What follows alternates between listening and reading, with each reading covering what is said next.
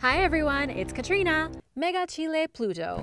No, giant bees aren't something out of a bee movie. They are real and were actually thought to be extinct. Surprise, they aren't.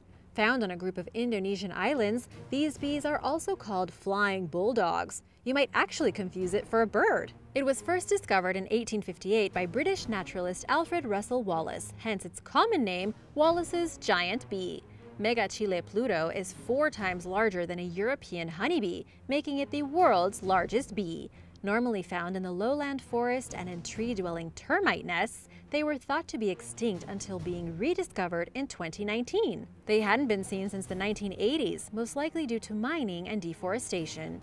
A group of conservationists found the bee after spending 5 days trekking through the forest. The large, black, wasp-like insect has immense jaws like a stag beetle, with the females measuring in at 1.5 inches, or about as big as a human thumb, and a wingspan of 2.5 inches. They use their huge jaws like salad tongs to carry resin back to their nest, which keeps the termites out. Although it was quite the adventure to locate the species, the team found it in a remote area. Hopefully, its elusive nature will help protect the species and ensure its survival for the future. Rainbow-colored squirrel. There are almost 300 species of squirrels in the world, but most of us have only probably seen brown or gray squirrels, maybe the occasional red. But did you know that there is actually a rainbow squirrel? In the case of the Malabar giant squirrel, you will most definitely do a double take if you happen to come across one of these. Found deep in the forests of India, these squirrels are much larger than your average squirrel, measuring up to 3 feet long. That's a little disconcerting. But their unique coloring, panda-like ears, and bands of multicolored fur make them look like they have just jumped out of the pages of a fantasy novel. Even in pictures, they don't look real. With purple, indigo, and orange coloring, researchers believe they have adapted this shading to confuse predators or to attract mates with their vibrant shades, almost like brightly colored birds. Up until 20 years ago, the Malabar giant squirrel was listed as a vulnerable species in the forests of the Indian Peninsula. Luckily, they have made a comeback and continue to frolic high in the trees, far away from predators, but luckily, close enough for eagle-eyed photographers to snap a few photos to share with nature lovers around the world. Rabbit spider. At first glance, this looks like anything but a spider. Is this even real? Why, yes. Yes, it is. It is actually a very small spider that belongs to the daddy longlegs family, officially known as a bunny harvestman spider. To me, it almost looks more like it has a wolf on its back, a scary one. It has a dark body and false yellow eyes, along with the 2 protrusions that look like ears or horns. If you look closely, you can see its real eyes are further down. Scientist Andreas K. found this guy in the Amazon rainforest in Ecuador in July 2017. The dots and the ridges that rise from their body resemble bunny ears. I don't know, what do you think? Does it look like a bunny to you or a wolf? It was first described in writings and drawings from a German arachnid specialist named Carl Friedrich Rauver in 1959.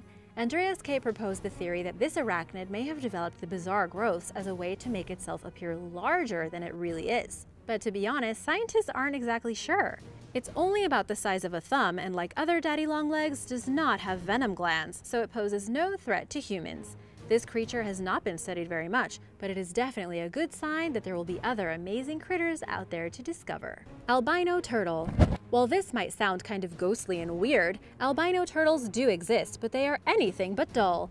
Though different species of turtles have different chances of being born with the albinism gene, each has a distinctive look. Some are more yellowish with orange markings, while others are pink and fiery red. Albinism in turtles, lizards, and other reptiles presents differently than it does in mammals, birds, and humans, for example. Instead of having no coloring, reptiles tend to have 1 pigment left in their skin, which is what gives them their red, orange, pink, or yellow shades. One particular species, the albino painted wood turtle, is found on the west coast of Mexico and in Central America. It is one of the rarest morphs in the world, with bright red and yellow markings on its shell and head. One of the main problems for most albino animals is the effect it has on their eyesight. Turtles are no different. Their vision is often impaired, which makes it more difficult for them to find food. It also makes them an easier target because they're unable to spot predators before becoming their victims. Because of this, some albino reptiles don't make it past childhood. They just stand out too much. Lagoon blob. Like something right out of a sci-fi movie, this blob from the lagoon looks like a brain. Found in an artificial lagoon in a Canadian park in Vancouver, this mass isn't actually an it, but a they. Even creepier, right? The really cool thing about this life form is that it is actually more than one creature. It is a collection of smaller creatures known as a magnificent bryozoan that form a brain-shaped mass that can be larger than a human head. Also known as moss animals, they are an ancient group of filter feeders. The blob starts off as a single invertebrate that produces clones of itself until it basically creates its own family of minions that float on freshwater reservoirs, filtering out plankton. They glue themselves together to form various shapes, including sheets, columns, and branched structures that look like trees.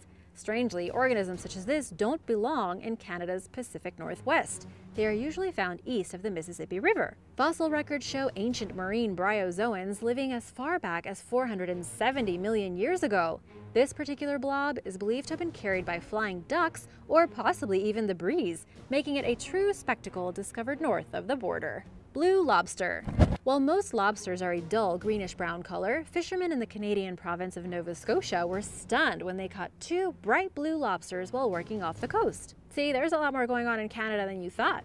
Considered a sign of good luck amongst the region's fishermen, the probability of capturing such a creature is rare, with a 1 in 2 million chance of such a catch. The strangely colored lobsters look that way due to a genetic mutation that causes them to produce more protein than others. Even though European lobsters have more of a bluish hue, these are bright and vibrant. But this isn't the first time such a rarity was found. In the summer of 2012, a fishing boat captured a blue lobster off the coast of Maryland. Nicknamed Toby, the lobster was not thrown back but saved and later displayed at the National Aquarium in Washington, D.C. Over time, other unique lobsters have been caught in the oceans of the world, including yellow lobsters, calico lobsters, and the albino lobster.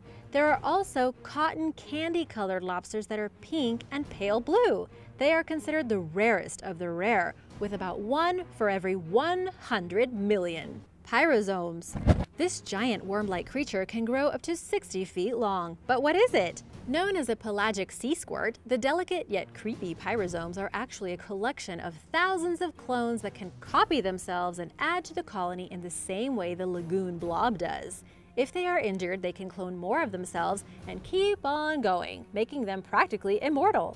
Physically connected by sharing tissues, pyrosome colonies are shaped like a giant tube with a point on one end. The other end has an opening that can sometimes stretch up to 6 feet wide. Described as gelatinous, they move in unison as one jelly-like body and can also glow on top of everything else. They have bioluminescent qualities that allow them to emit light. Remarkably, when one colony lights up, it can inspire other nearby colonies to do so as well in an underwater display of communication. Who knows what they're saying? They eat plankton and filter the water into the hollow interior of the colony, which propels them forward. With no teeth or tentacles, they in theory pose no harm to other species. But actually, since they are so big, one actually swallowed an entire penguin in front of horrified onlookers. But with not much known about them, these underwater unicorns remain a mystery to most scientists. Orchid mantis. One look at the orchid mantis and you will see how this insect gets its name. A startling resemblance to the orchid flower, this mantis is found in tropical forests of Southeast Asia. One of few mantises that imitate flowers, these don't usually choose flowers as their hunting grounds. Their flower-like appearance allows them to hide in plain sight, seeking out patches of green vegetation for ample space to tempt their prey. The females of this species are the ones who display petal-like feet and can even change their color to mimic the vegetation around them, making them even more tempting to unsuspecting insects. Their legs have special lobes that resemble flower petals from the front, with colored accents that can be pink, orange, brown, or green.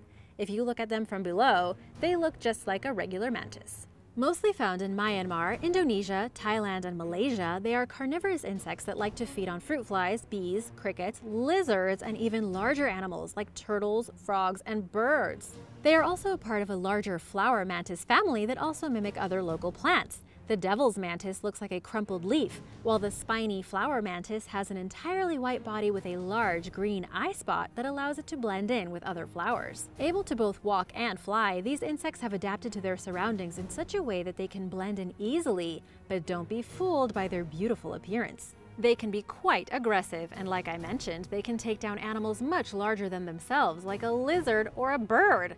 In comparison, this would be like a human grabbing a grizzly bear and ripping it apart. The females will also eat the males as a snack after mating, or if they are just plain hungry. It happens. Giant isopods. One look at the giant isopod and you might swear you're staring an alien in the face. A type of crustacean, these sea-bottom dwellers live between 550 and 7,000 feet deep. Preferring a mud or clay floor, they like to burrow for shelter and are often found in the Pacific Ocean off Japan and in the South China Sea. They can also get pretty big. Typically measuring between 7.5 and 14 inches, some can even grow up to 2.5 feet long. This gigantic size is believed to help the creature withstand the extreme pressure found in their deep ocean homes. Its shell consists of overlapping brown or pale lilac segments. With 4 sets of jaws to cut and tear prey, they use their 2 sets of antennae to sense either chemically or physically. They are scavengers, eating pretty much anything that falls from above, even in one case an entire alligator. Researchers had tossed one from above so they could record it on camera. These creatures are pretty tough and can actually go years without eating. A researcher taking care of several isopods tried to feed them every day, but they eat about 2 to 10 times per year.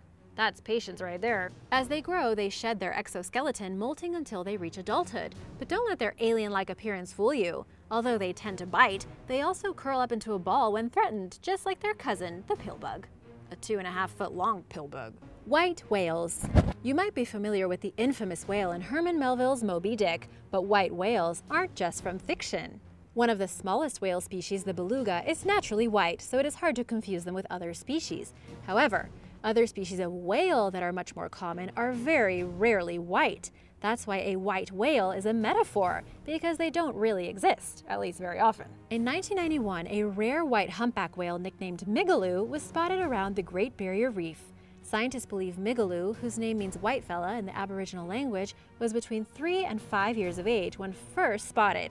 At that time, he was the only known white whale in the world. That's how rare they are. He is almost completely white with brown eyes, and scientists don't really consider him to be a true albino, but rather hypopigmented or leucistic, which refers to a partial loss of pigmentation.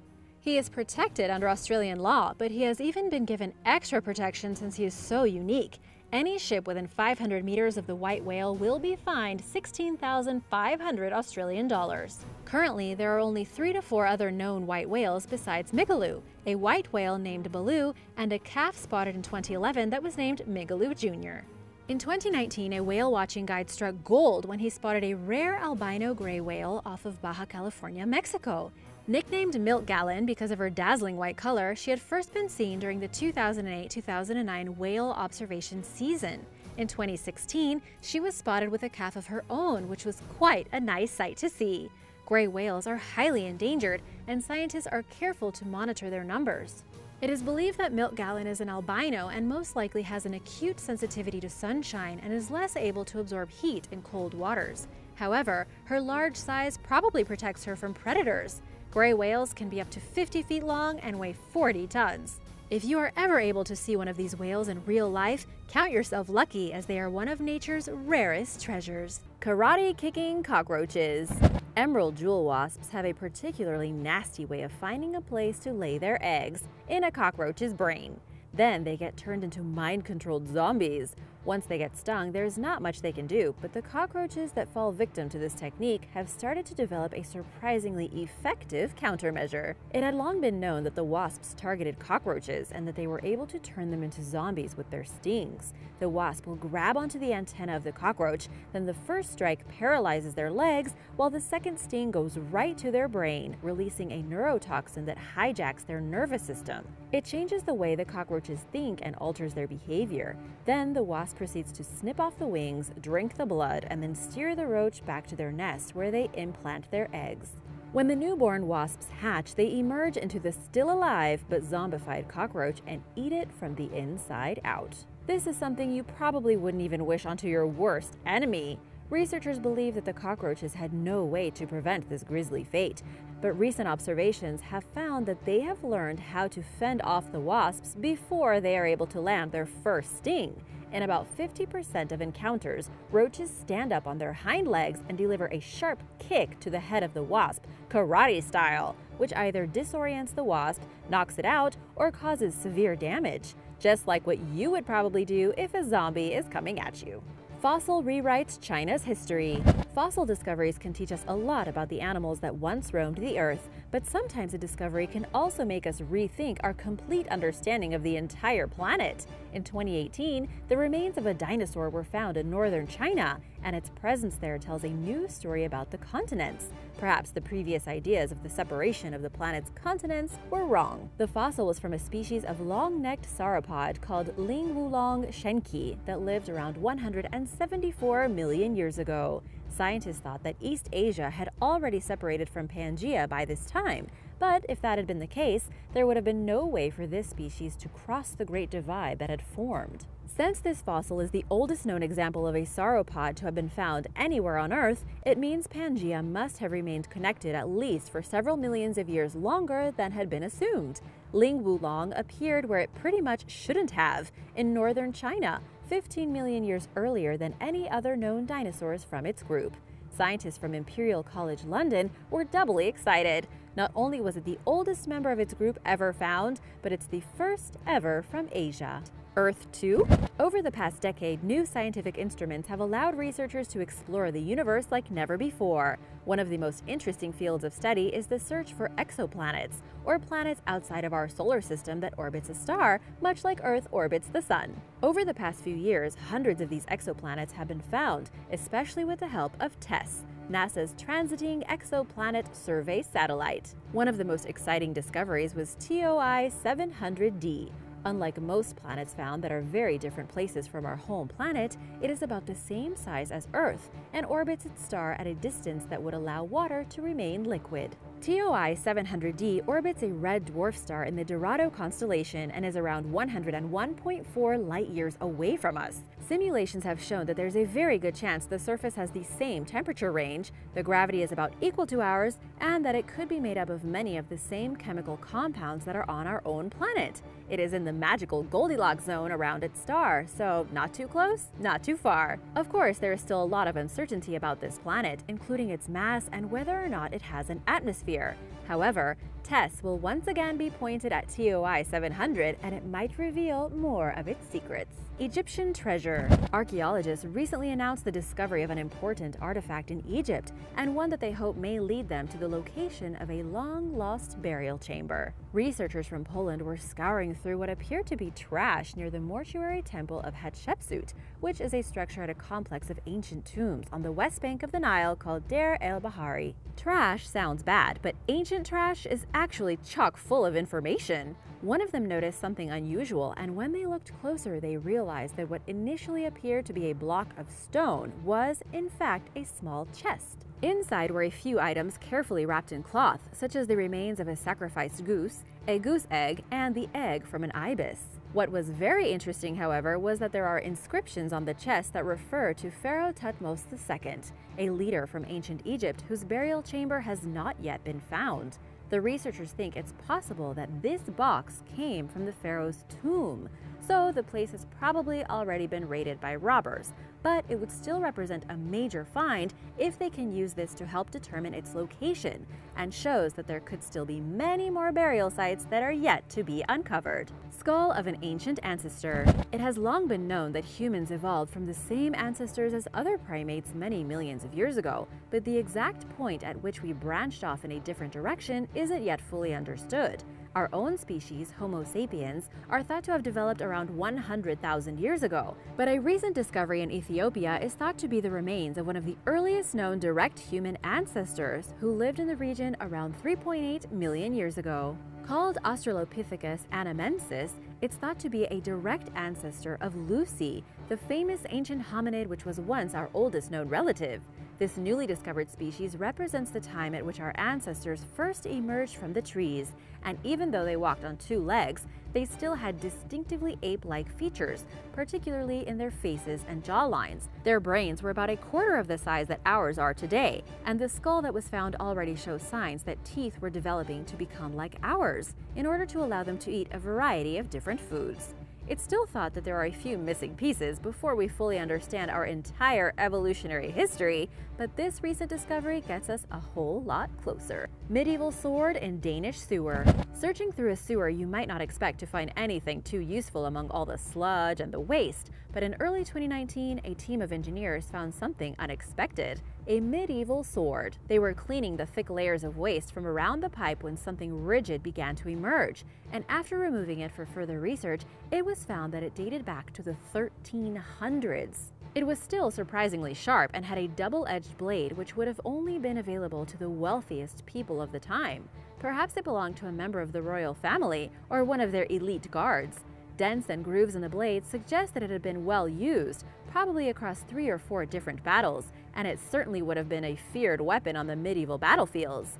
Quite how it managed to get into the sewer is not entirely clear though, and once it was thoroughly cleaned, it was given to the History Museum in the Danish town of Aalborg to be put on permanent display. Giant dinosaur bone. In 2019, scientists in southwestern France uncovered an enormous dinosaur thigh bone at an excavation site. Measured to be 6.6 feet long, or 2 meters, the thigh bone is believed to belong to a sauropod, one of the largest land animals that ever existed. They were herbivores with a long neck and tail. The bone was so well preserved you can see the dents of muscles, tendons, and scars. These sauropods walked the earth around 140 million years ago and weighed about 40 to 50 metric tons. The femur bone alone took about a week to remove from the ground and weighs about 1,102 pounds. They needed a crane to get it out. A large pelvic bone was also found nearby. At this site, located near the town of Cognac, France, scientists have been excavating fossils since 2010. So far, over 7,500 fossils have been found from at least 40 different species, including Stegosaurus and a herd of ostrich dinosaurs. With all of those fossils, you'd think that this leg bone was just one more, but this was actually a major discovery. Most big bones like this shatter into many pieces. Aged beer. Construction workers were digging up a parking lot in the city of Leeds in the UK when they uncovered the remains of an old building that had long been covered over, along with hundreds of perfectly preserved products that had been made there. The thing that made this find special, though, was that the building used to be a pub, and there were hundreds of bottles of beer. Thought to be at least 100 years old, the 600 bottles were neatly stacked outside the former Scarborough Castle Inn, and thanks to having been placed underneath the cellar stairs, they hadn't been crushed by all of the stone and rock that had been used to build on top of it. The majority of the bottles still had their labels on, which said J.E. Richardson of Leeds, and mostly contained ginger beer. This isn't something that would be recommended to drink these days because analysis of the fluid found an extremely high lead content, which is most likely due to the lead pipes that were used in the brewing process. That's too bad. A Moscow Mule sounds kind of good right now. It's a unique insight into the history of the region and the people that lived there, and shows that even though society may have progressed a lot since then, at the end of the day, people still just wanted to sit back, relax, and have a beer. A new continent. How many continents do you think there are on Earth? While the usual answer is 7, the more we learn about the makeup of our planet, the more we learn that its structure is much more complicated than we had realized. There is now evidence to suggest that there's actually a separate continent between Europe and Africa that's called Greater Adria. It's separated from a supercontinent called Gondwana several hundred million years ago, detached from what is now North Africa about 200 million years ago, and then began to collide with Europe and slid beneath it. Before most of it disappeared, it would have been mostly underwater, but full of coral reefs, tropical oceans, and archipelagos. There is, however, still part of it that you can step foot on, and it's the strip of land between Turin and the Adriatic Sea, what we see as being the boot of Italy, and some of the mountain peaks of the Alps are made from its rock. Goliath, the massive tadpole. In ponds and slow-flowing rivers at the right time of year, you might find thousands of tadpoles swimming around, just waiting to become toads and frogs. But how big do you think one of these creatures can actually grow to be? In 2018, while researchers investigated the remains of a drained pond in Arizona, they found what they think is the largest one on record, and it was an absolute monster. At larger than the size of a regular can of Coke and about the same length as a banana, this tadpole, affectionately known as Goliath, was initially thought to be a fish before they looked closer. It was an American bullfrog tadpole, and while the adult animals can become around 8 inches long, their young are not normally anywhere near that size. It's not known quite why Goliath became so big, but it has been suggested that it was as a result of a hormone imbalance that meant that it just kept growing and growing. I wonder how big of a frog he became. You have to wonder how many others like this are hidden in the waterways. Bus-sized sea monster. When researchers unearthed a prehistoric sea monster in Nevada, they ended up uncovering the first ocean predator that had evolved to eat prey its own size. An animal that lived 244 million years ago, the Latoarchon saurophagus, which translates to lizard-eating sovereign of the sea, was as big as a bus and part of a group of reptiles swimming in the ocean called ichthyosaurs. They looked like large, toothy porpoises and dolphins, and were not dinosaurs. Excavated in 1998, the Thalattoarchon fossil was remarkably well preserved, with researchers finding the skull, fins, and the entire vertebral column. They were pretty excited, seeing that it was such a large animal. It was estimated to be about 28 feet long, with a large head and teeth about 4 inches tall. A group of National Geographic explorers spotted some of the animal's fearsome teeth on the last day of their expedition, returning 12 years later to dig up the rest of the fossil. When they did, they discovered an enormous jaw that had large sharp teeth big enough to eat other large marine reptiles. Other animals that would compare in size today to Thalattoarchon are great white sharks and maybe orcas, who are also able to take on similar sized prey. One of the other remarkable things about this find is the fact that Thalattoarchon reappeared quickly after the biggest mass extinction event in Earth's history. At the time, up to 95% of all species in the ocean were wiped out, but a predator like Thalattoarchon returning so quickly shows that there was still enough food for this monster-sized creature to eat. Even though it thrived for 160 million years, Thalattoarchon and other ichthyosaurs went extinct, leaving behind no living relatives. New plesiosaur. In 2010, David Bratt, a resident of Montana, was out hunting elk when he ventured into a canyon and discovered what he thought was petrified wood coming out of some rock. After taking a closer look, Brad realized what he thought was wood was actually a fossilized vertebrae of a large animal. Armed with photos of his find, Brad reported the discovery to the U.S. Fish and Wildlife Service and the Museum of the Rockies in Montana. It took 3 days for researchers to completely excavate the fossils and nearly 7 years to clean and examine them. After doing so, researchers were able to identify this specimen as a smaller, previously unknown species of a marine reptile from the Elasmosaurus family. It had an extremely long neck. Actually, its neck alone was about 23 feet long. The entire body would have probably measured about 34 feet long. See? An amazing find discovered by accident. The skeleton was found in an area that 70 to 80 million years ago would have been covered by an ocean. Stretching from Montana to Minnesota and from Canada to the Gulf of Mexico, the water teemed with marine reptiles, many of which have never been excavated before. So heavy that they could not raise their bodies above the water, elasmosaurs were able to approach unsuspecting prey without alerting them to their whereabouts. The first complete Elasmosaurus was found in 1868 in Kansas. Researchers originally thought that the species had a very long tail, but they later realized they were looking at the remains the wrong way around, and what they thought was the tail was in fact the neck. Although they have been found all over the world, the one found in Montana had a shorter neck that was less than half the length of other known elasmosaurs. One of the smallest adult Elasmosaurus ever discovered,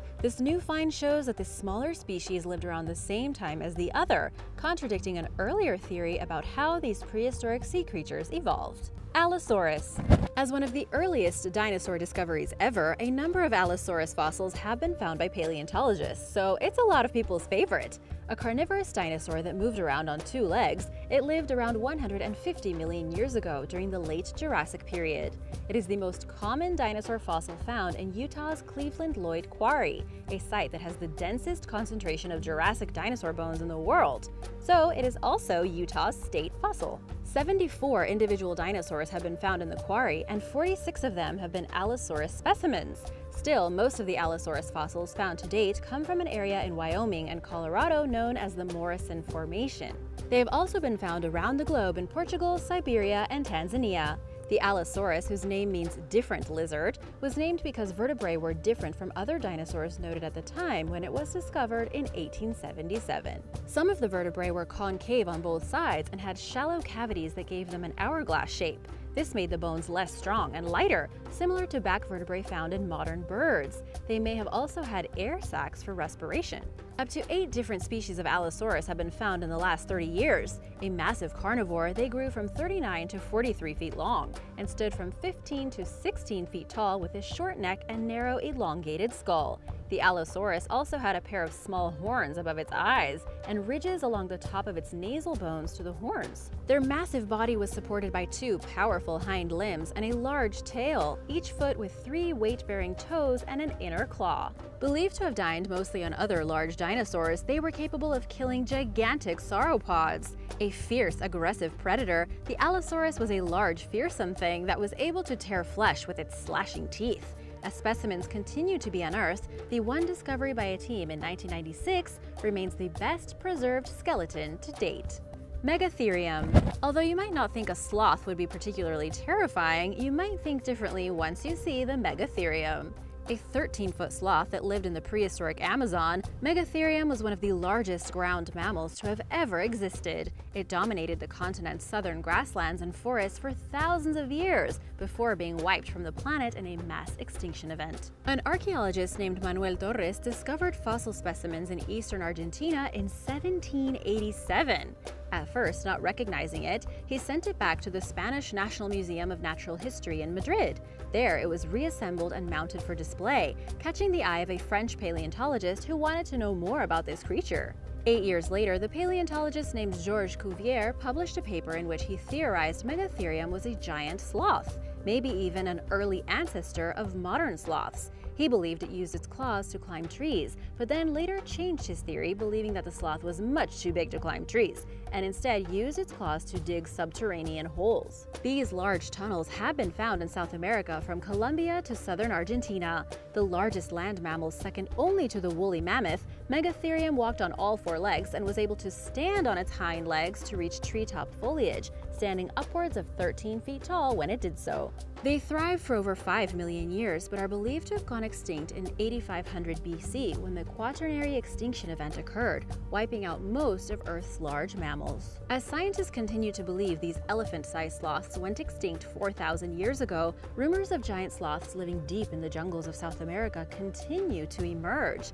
Local tribes tell tales of a dangerous giant sloth-like creature over 7 feet tall with large, sharp claws. Is it possible that Megatherium survived extinction by staying within the shelter of the rainforest?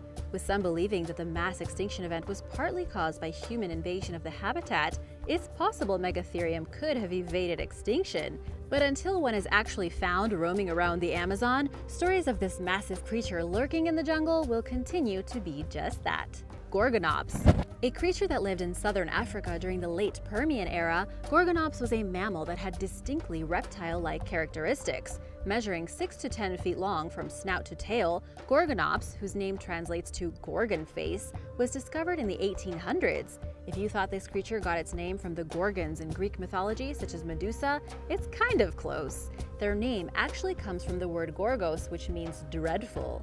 It was kind of a cross between a Tyrannosaurus and a saber-toothed cat from the late Permian when Pangea was around. Researchers believe they were a warm-blooded creature, meaning they could have had a layer of fur over their bodies, even though most pictures show them looking a lot more like a lizard. The problem with researching the Gorgonops is that not enough fossils have been found in order to get a clear picture on just what this creature was like. Scientists do believe it was a predator, since it had a mouthful of large teeth, with 2 fang-like canine teeth for slicing. Its fangs were so big they protruded below the creature's jaw, and the front part of its jaw was thicker in order to protect those teeth, which worked the same way as for some saber-toothed cats. So, until more are uncovered, this hunter remains a mysterious predator linked to southern Africa's prehistoric past. Giant sea scorpion. Scorpions are bad enough with their intimidating claws and venomous stinger, but an 18-inch stinger is on a whole other level. It belonged to Gicalopterus rhenaniae, a massive 8.2-foot-long sea scorpion. Discovered near Prum, Germany, the fossil proves that arthropods like insects, spiders, and crabs once grew a lot larger than scientists thought. The largest arthropod ever found, Gigolopterus, lived 500 to 250 million years ago in freshwater rivers and lakes and possibly hunted other arthropods and fish. So how did prehistoric creatures like the sea scorpion get so big compared to their current counterparts? In prehistoric times, there was an elevated level of oxygen 400 million years ago, making up 30% of the Earth's atmosphere versus today's 21%. When it comes to aquatic animals, other factors like environmental resources and competition among other animals also played a part. Some scientists also believe that they didn't really have larger predators around to control them, so these giant beasts could live more peacefully and relaxed than others. Whatever the reason, the discovery of this creature, an ancestor of scorpions and possibly all arachnids, solves another piece of the arthropod's evolutionary puzzle. Hammer-headed herbivore. In 2014, a paleontologist from the Canadian Museum of Nature discovered a new species of reptile in China. This sea creature was called Atopodentatus unicus and lived between 247 and 242 million years ago. It had a head the shape of a vacuum cleaner, and it is the earliest known plant-eating marine reptile. After discovering most of its skeleton and part of its skull, scientists uncovered the creature's bizarre mouth. The reptile had 35 small needle-like teeth on both sides of its mouth, and another 140 in the rest of the upper jaw that scientists believe were used to filter water while feeding. Not strong enough to catch prey, the teeth would have been used to filter microorganisms or just for plants. When more specimens were found in 2016, scientists got a better idea of the creature's makeup. Newly discovered fossils point to the creature having a type of hammerhead skull. Instead of the drooping nose originally theorized, this new find shows that the Atopodentatus used this feature to rummage around on the seabed for food. The deposit where this creature was found is revealing many more new things. Paleontologists are excited that this is just the beginning of the story. Horned dinosaur. Entombed for 68 million years, a dinosaur with distinct facial horns was found along a Canadian riverbank in 2005. But horned dinosaurs like this are rarely unearthed in this part of the world. Nicknamed Hellboy for its stubby horns that are similar to the comic book character, Regaliceratops peterhusi, which means royal horn face, was found along the Old Man River in southwestern Alberta after the tip of its snout was discovered sticking out of a cliff. Alive during the end of the age of the dinosaurs, Regaliceratops had a large cone-shaped horn over its nose, as well as a pair of small curved horns over its eyes, much smaller compared to the ones owned by its close relative Triceratops, as well as a bony frill. Triangular and pentagon-shaped bone spines formed a halo or crown around its face. While most fossils are found squashed flat, Hellboy's skull was well preserved, allowing scientists to study the Cretaceous period plant eater. Similar in size to today's largest rhinos, Hellboy weighed about 1.5 tons, making it a painstakingly difficult task for geologists to extricate it from the hard rock. Luckily, they were successful, and now the fossil, which has traits shared by two different horned dinosaurs, suggests that many similar species could still be uncovered. Animals taking over streets. As many people continue to be on lockdown, animals have taken to the city streets. We have boars in Spain and Italy, horses and sheep all over the place, deer in London and Japan, and moose in Lithuania. Even more cautious predators are coming down from their hiding places like coyotes in San Francisco and bears and mountain lions who are now roaming through neighborhoods. A man reported to Bored Panda that he saw an alligator strolling in Myrtle Beach in broad daylight. He said at first he thought someone was playing a joke on him, but nope, it was real. The only other person around, a security guard, almost ran right into it. They were both shocked as many people thought there weren't even gators in the area known as Barefoot Landing, especially not in the parking lot. Italy's waterways are clearer. Italy, one of the coronavirus pandemic's hardest-hit countries, went into a nationwide lockdown on March 9th, heavily restricting movement within its borders and only allowing necessary travel. Venice, which is normally packed with tourists, is seeing hardly any boat traffic in its famous canals. As a result, in the time since the quarantine went into effect, the water has become its clearest in 60 years.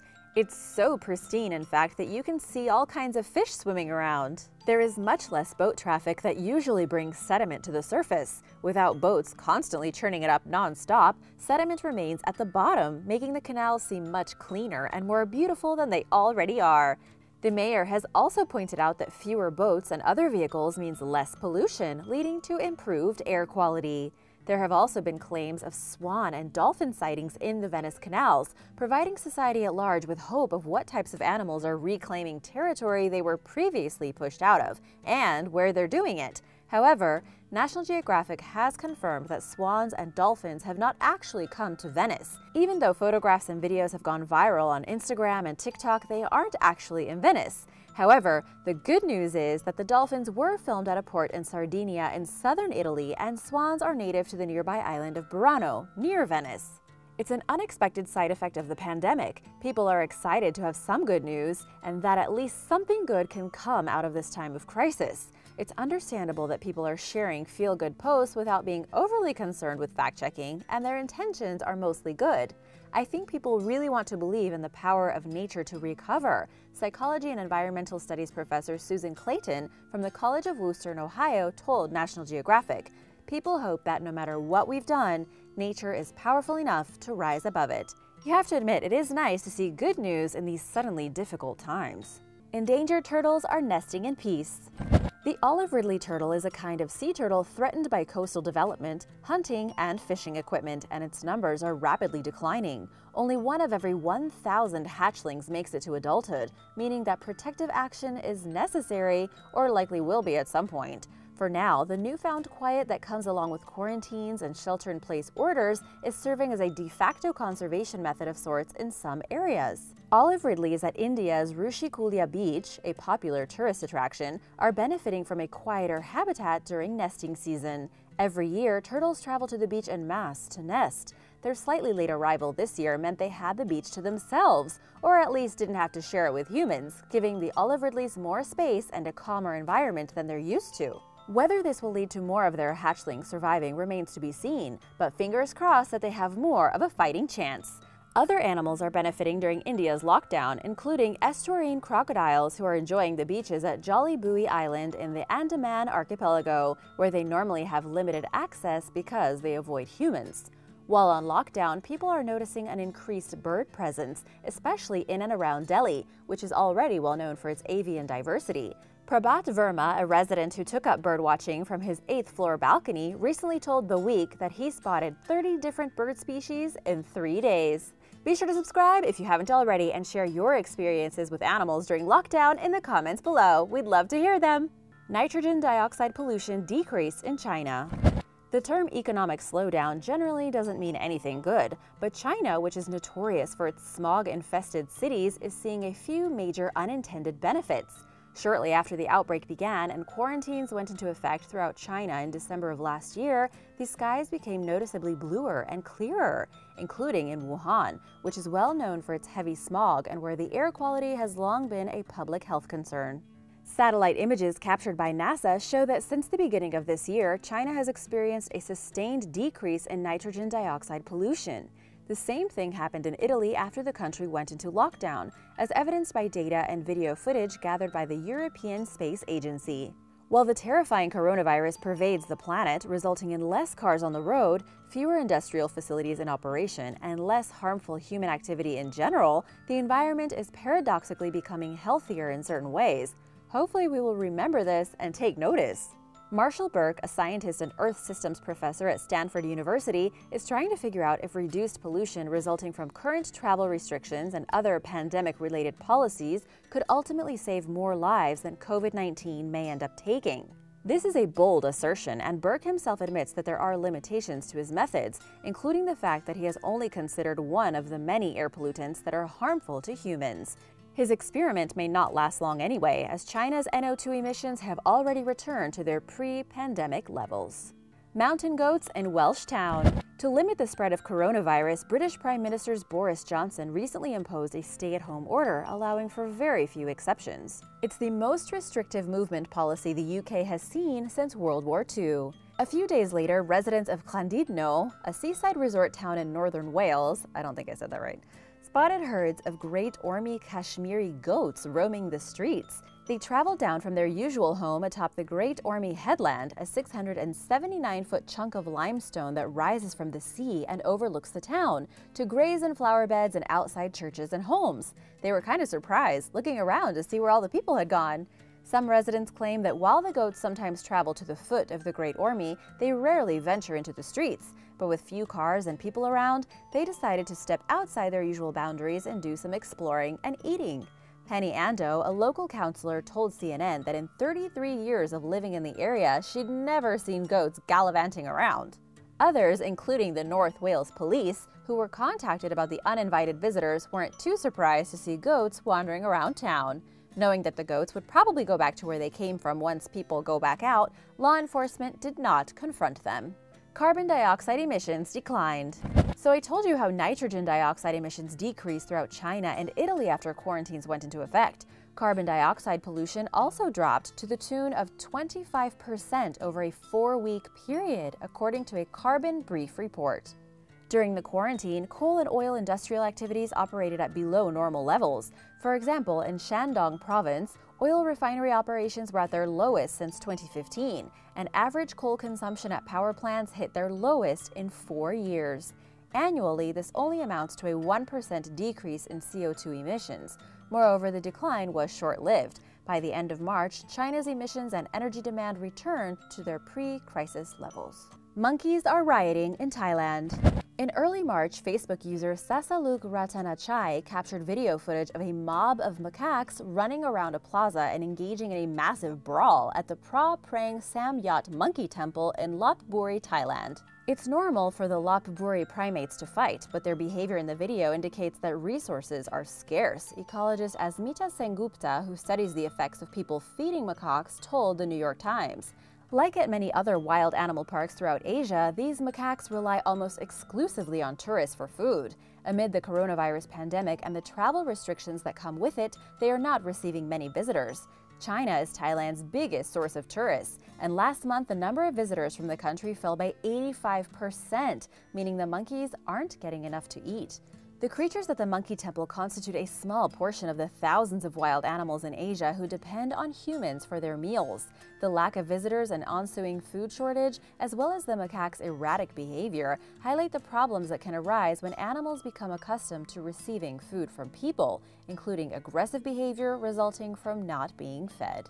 Noise pollution has decreased in cities. If you've ever lived in a bustling city, you probably eventually became so used to noise you could sleep through everything from ambulances to trains and the crying baby in the apartment next door, with only a paper-thin wall separating you from his or her high-pitched screams. In fact, the thought of a quiet city might strike you as apocalyptic or eerie. Rightfully so, it turns out. As public transportation operates on a drastically reduced schedule, non-essential businesses remain shuttered, tourists are conspicuously absent, and urban dwellers stay cooped up indoors or travel several feet away from one another and in smaller groups than normal, so cities have become noticeably quiet. During her outdoor walks, Boston University public health researcher Erica Walker took a decibel meter and measured noise levels. She discovered that the urban landscape not only seems practically devoid of man-made sounds, it pretty much is. The pre-crisis acoustic levels at Kenmore Square, a busy intersection near Boston University, measured around 90 decibels, according to writer Marina Koren for The Atlantic. After social distancing, shelter-in-place, and other policies went into effect to slow the spread of coronavirus, Walker's meter recorded a rush hour reading of just 68 decibels. In some parts of Boston, she detected noise pollution decreases of up to 30 decibels. And as things quiet down and nature creeps its way into cities, people are hearing sounds they're not used to. 2 days into Wuhan's quarantine, Rebecca Franks, an American who lives in the city, heard birds chirping. "I used to think there weren't really birds in Wuhan because you rarely saw them and never heard them," she wrote in a Facebook post. "I now know that they were just muted and crowded out by the traffic and people. All day long now I hear birds singing. It stops me in my tracks to hear the sound of their wings." These calming, pleasant sounds of nature are one of the few enjoyable impacts of the pandemic, and they'll once again become obscured by the sounds of everyday life when things return to normal and people resume socializing and go back to work. My advice: if the area you live in is unusually quiet and wildlife is making its presence known, enjoy it while you can. Deer are invading a Japanese city. Nara Park, a 1,240-acre public park and popular tourist attraction located in Nara, Japan, is home to over 1,000 free-roaming Sika deer. Many of these gentle creatures, who are considered sacred messengers of the Shinto gods, are trained to bow to visitors for treats. Like the macaques in Thailand, the Sika deer at Nara Park depend on tourists for food. Visitors pay $1.85 for a stack of rice crackers to feed to the deer. But in recent weeks, as the Japanese government strengthened travel restrictions and began quarantining Chinese and South Korean tourists, visitors to Nara Park have slowed to a trickle at best, and the deer are hungry. Although they rarely leave the park, they've taken to the streets of Nara in search of food. People are spotting them in herds of 10 to 15 in places like subway stations and in the middle of traffic. They are eating residents' plants, and some are even becoming aggressive and biting people who feed them. Urban ecologist Dr. Christopher Schell told the New York Times that while it may be tempting to feed the deer who are wandering the city, it's best to just leave them alone, rather than encourage them to stick around in an urban environment, where they're at risk of being hit by cars and ingesting plastic and other hazardous materials. He maintains a positive outlook for the deer and for other wild animals who are ironically not used to fending for themselves. Most animals living in urban environments already have flexible diets, so chances are good that a lot of these animals are going to be okay. Raccoons at Panama Beach. As the coronavirus pandemic sweeps the globe, tourism has ground to a halt in San Felipe, Panama, much like it has everywhere else. Restaurants and bars are closed, beaches and streets are empty, and very few people are passing through.